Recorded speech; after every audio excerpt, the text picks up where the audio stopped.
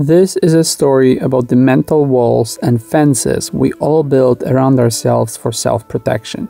It is a story about what it takes to destroy the fundamental elements of human nature. It is a story about me and my grandmother Julia. Julia was born almost a century ago in a tiny Eastern European village cut off from the civilized world. Her mother died when she was 3, and a few years later her father moved out, leaving her and her brother with their aunt.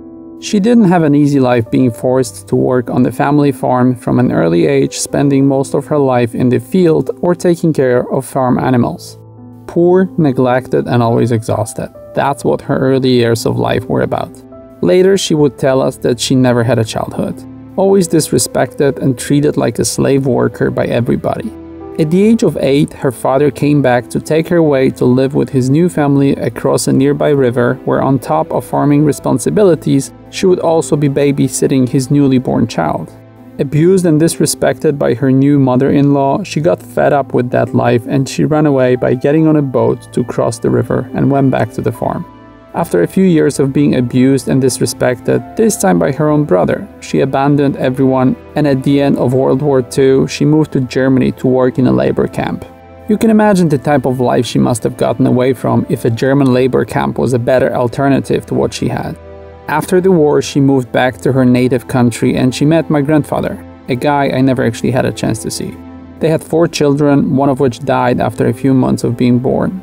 My grandfather left her when my dad was 14, many decades later, explaining to my aunt that he couldn't stand his crazy wife anymore. 10 years later, after he left, my dad met my mom. She moved in with him and my grandmother, and I was born. We lived together for the first 4 years of my life, and then we moved to an apartment in a house just across the street, where we lived until I was 14. My grandmother was a cold, emotionless person. Deprived of love in her childhood, she became a sour, anxious, and frustrated woman. My childhood memories of her are her always being angry at me for me touching her things or for just being a child. She was a devout Christian, always on her way to church, but never really practicing what a loving Christian should do. That striking hypocrisy I remembered vividly, even as a child. She was a very weird person, always ashamed, anxious, not understanding anything, and never making an effort to get out of her closed-minded, ignorant mindset. Addicted to watching TV and always blindly believing in what she heard on the news.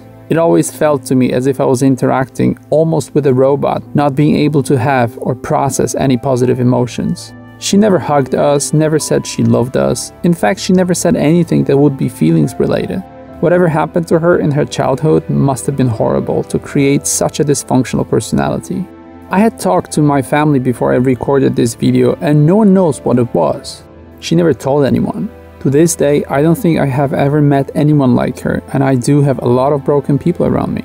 When I was 9, things got complicated, as my mom moved to another country and my grandmother started helping out with taking care of me and my brother. She never liked my mom, and she would always make it perfectly clear what she thought of her and her decisions. Every single day. My relationship with her went from neutral to hostile, and I quickly stopped respecting her. I decided not to waste my love on someone who didn't value it. 5 years later, we moved out to a bigger apartment in another part of the city, and as I was growing up, my contacts with her became sporadic, and after 1999, when I moved to another city, I stopped having any contact with her. A few years later, I moved out to England, and after 2-3 years of being a full-time foreigner, I realized the importance of having a family, and I decided to start having contacts with everybody again back home.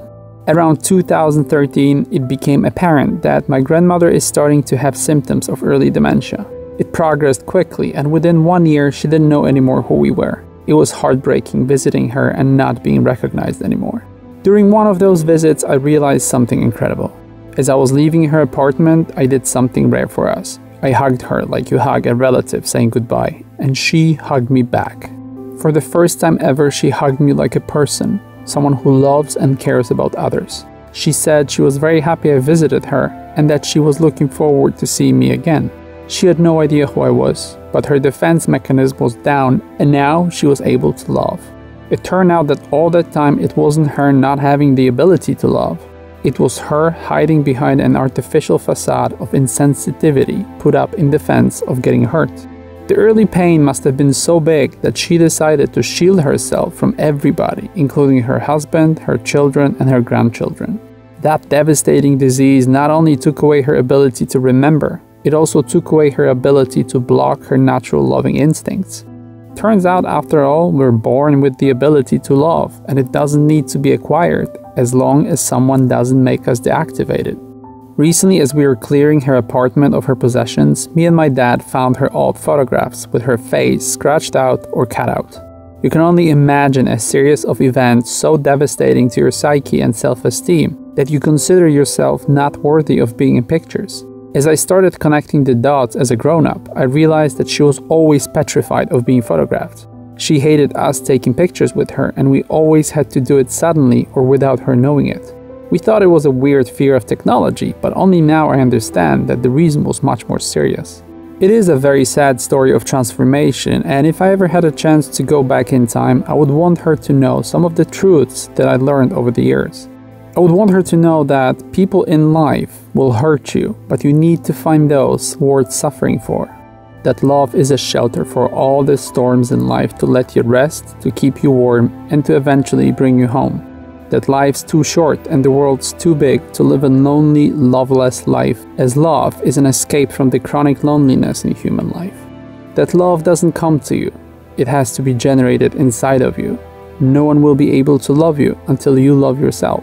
And that love is a gift of oneself to others, and then discovering yourself in others to repeatedly experience the joy of that discovery. That you don't love people because they're flawless, but you love them despite their flaws.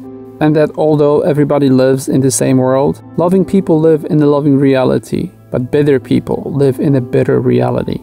And if I had a chance to find that lost little girl on the farm as her heart was being broken by heartless people, I would want her to know that for every empty heart in the world, there is someone's love waiting to be poured into it. And that the only measure of her worth and the worth of her actions in the future will be the love she will leave behind. If I had a chance to talk to my young self interacting with her, I would explain that others create artificial fences around them not to keep others away, but to test who is willing to break through them. And that the biggest human flaw is that they don't tell others about their love to them while they're still around. I would ask myself to make an effort to look behind that paper facade to see what it was truly protecting in an effort to enrich my and her life with love that everyone so desperately needs in this world, even though it is an abundant resource available in unlimited amounts to everyone. Today my grandmother is 93 and she lives in a care home. She's relaxed and relatively happy. Physically she's doing great. Whatever made her my grandmother is no longer there, and whatever heavy burden she was carrying around in her head is long gone.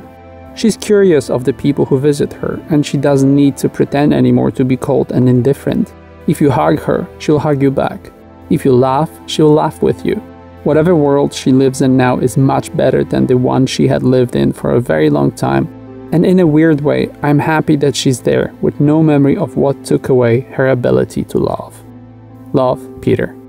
I hope you enjoyed this video, and if you did, please consider supporting this channel. All links and methods listed on the screen and in the video description. Thank you for watching. Join Peter Hedron on Instagram and watch more videos.